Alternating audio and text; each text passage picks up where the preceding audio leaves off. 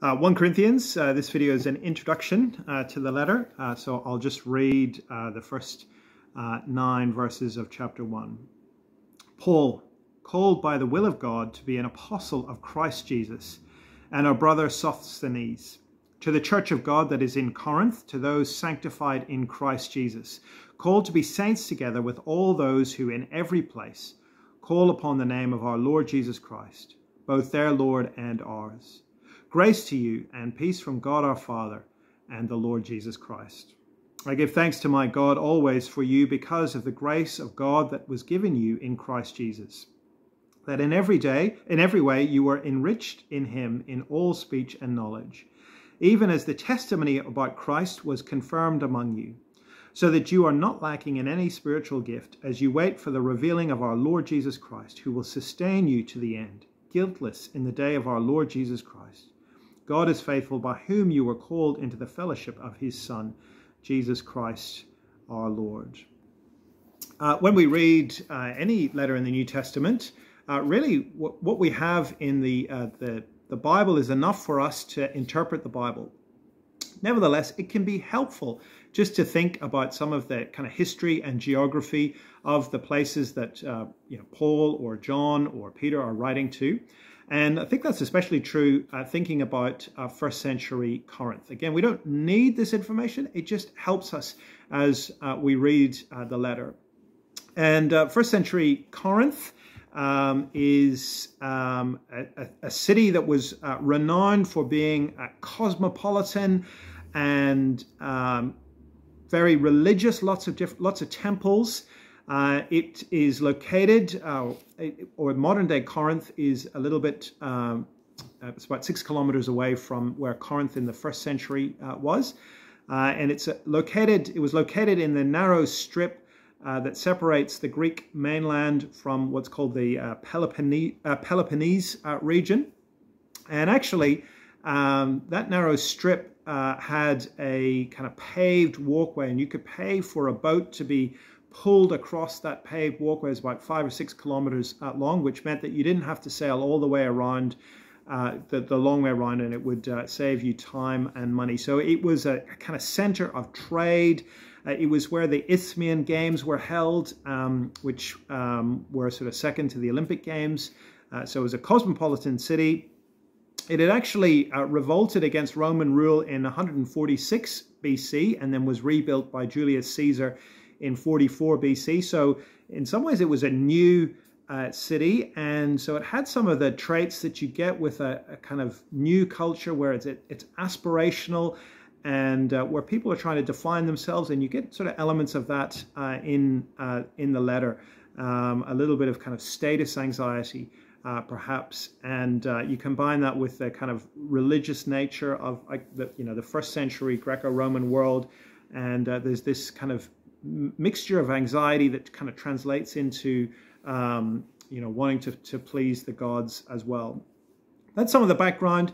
The letter itself, if you've read 1 Corinthians, you'll know that Paul has quite a problematic relationship with the Corinthians.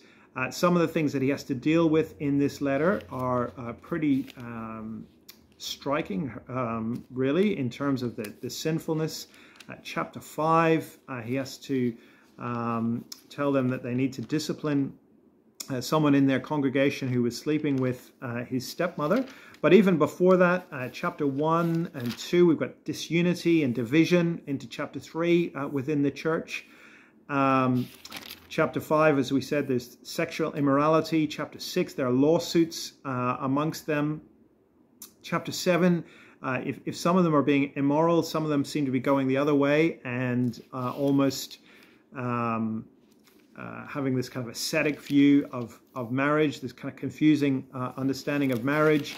And then chapters 8 to 10, they have a very warped view of how they should relate to kind of pagan idolatry in the town. And really, in one sense, that was understandable, because if you wanted to do business deals, you needed to kind of meet with people in restaurants that were held in the temple courts. So Paul kind of really helps them to think through what's appropriate, what's not appropriate in that context.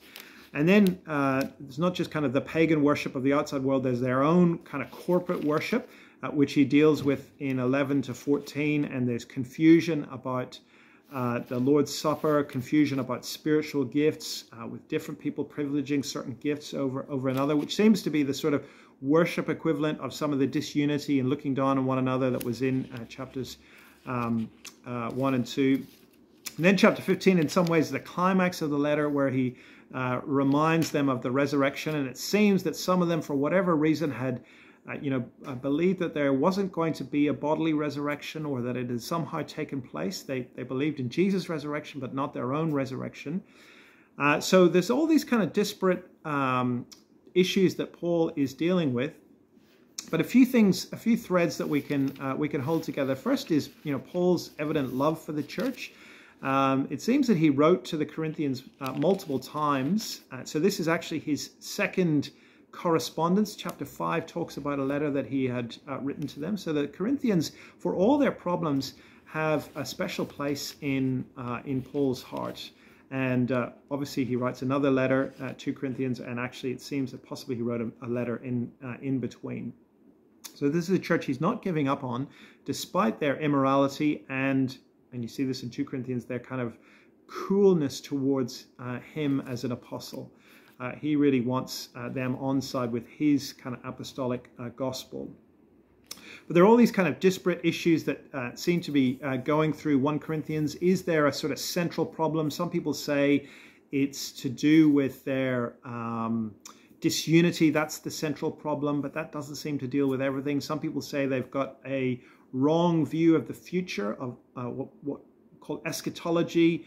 Is it that they think that they've arrived, that all the kind of future blessings, they have them already? And there's a lot that explains a lot in the letter, and I certainly think that's there. But the kind of consensus in the commentaries, if you look at the common problem, which in one sense is quite simple, but it's quite profound, it's worldliness. That the Corinthians are essentially worldly. And what you don't get in Corinthians that you get in other letters, like to the Thessalonians, is this sense of tension between the Corinthian church and the world. So when Paul writes to the Thessalonians, it's like, I know the world is persecuting you, just hold on, keep trusting in the Lord Jesus. You don't get that in 1 Corinthians. It's almost like, I've got to pull you back from your worldliness. There's no kind of conflict between the Corinthians and the world because they are so worldly. And how does he correct that? Well, throughout the letter, he corrects it by applying the gospel to their situation. And there is a move in the letter from a focus on the cross at the beginning. That's really how he corrects their kind of their sense of who is impressive or not, and their sense of disunity. He corrects that with the cross, continues to apply the cross, but he also talks about the resurrection. And it's not quite as simple as saying, he starts with the cross in chapter 1 and then chapter 15, the big resurrection chapter, because there are references to the resurrection before that. But that is the sort of general move in the letter, that he corrects their worldliness by applying the gospel of the cross and resurrection. And so it's a wonderful letter. It's a very, very timely, contemporary letter, because our society is very like the Corinthian society, and our churches, our temptation is to be worldly and to try and be liked by the world. And the solution that we need is the solution that Paul gave the Corinthian church, which is the gospel of Jesus Christ, crucified and raised again. Let's pray. Father, we thank you for the way that Paul corrects the worldliness of the Corinthians. Please help us as we read this letter to heed that correction ourselves, that we would know the cross and the resurrection, and that would define us, and we would not allow the world to define us. And we ask it in Jesus' name.